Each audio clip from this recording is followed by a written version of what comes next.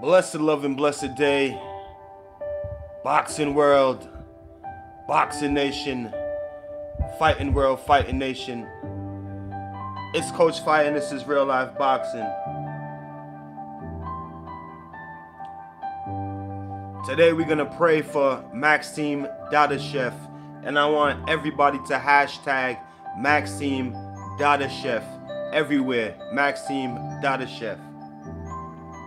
Before we get into it, I'm gonna ask you guys to smash the like button, hit the subscribe button, hit the bell icon so you can be notified when new content is being uploaded, and you can be notified when we go in live. First video of the morning, and this is what it is. We're not gonna start the day off without paying respect to Maxim Dadashev. Maxim Dadashev, again, I told you guys last night, fought on Friday night on ESPN's Teofimo Lopez card. He was in the co-main event in a 140-pound title eliminator against a Puerto Rican fighter.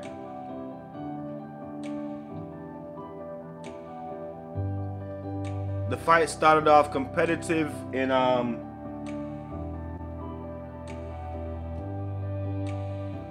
as the course of the fight, went on, it turned into a one-sided fight, not in the favor of Maxim Dadashev. At the end of the 11th round, his Hall of Fame ex-fighter and his Hall of Fame coach, trainer, Buddy McGurk, he called a halt to the action. He said, Dadashev, you've had enough. I'm not sending you back out there. Mad Max was upset. Mad Max wanted to go back out there, but Buddy McGurk would not let him. Shortly after that, Maxim Dadashev was being carried back to the locker room, was making his walk back to the locker room. Passed out multiple times. His legs kept giving out on him, kept giving out on him, kept giving out on him as he walked back to the locker room. Then he began to vomit. They put him on the stretcher. He just began to vomit repeatedly. He then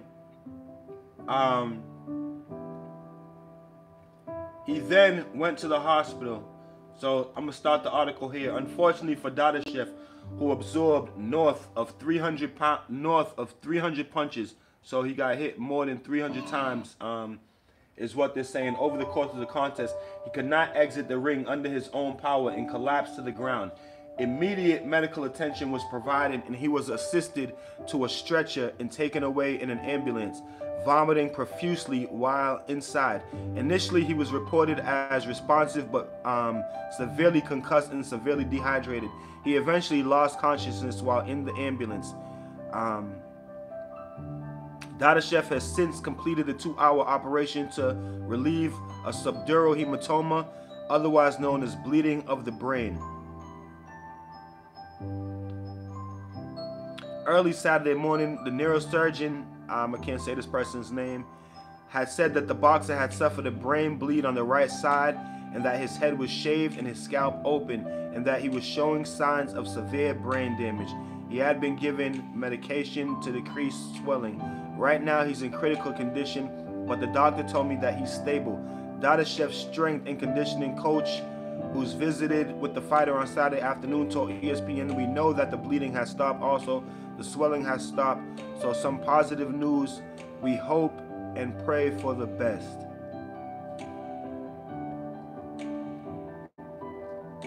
I'll be honest, I woke up this morning, I read that article, and I cried.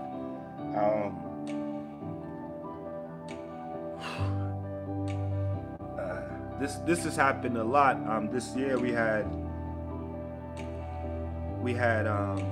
Adonis Stevenson. We had the legendary Zab Jude a couple weeks ago.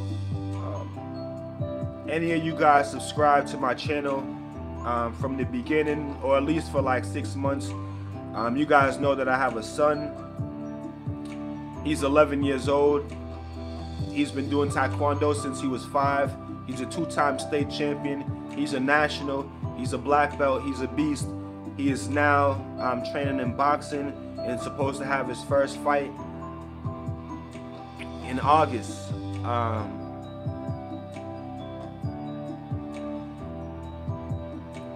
I'm always on top of my son. Always making sure he's okay. I'm always asking him how he's feeling. Even after he spars, I'm constantly asking him how he feels, all the way until we get to the house. I'm asking him, how you feel? You okay? Because there's really no way to detect these things, man. It can be like literally you're fine one second, the next second you're not. Can you imagine how Buddy McGurk must feel? Maxim Dadashev is fighting for his life, like literally fighting for his life. You know what I'm saying? And it's boxing, man. It's boxing.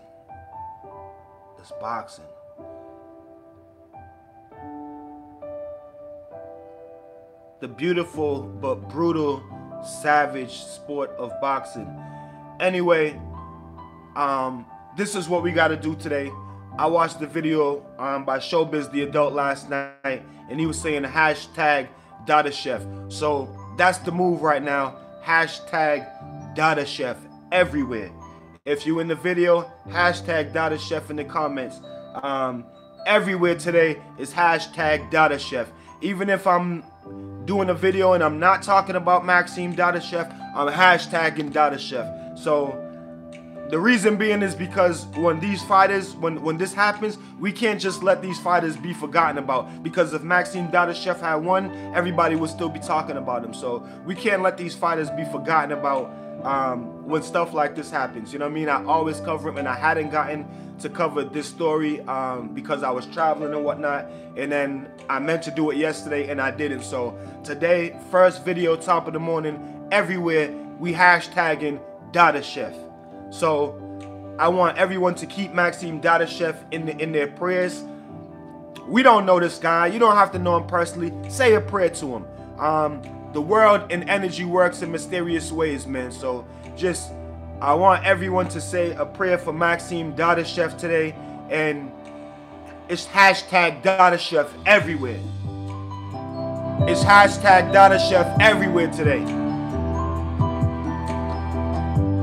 It's hashtag Maxim Dadashev everywhere today.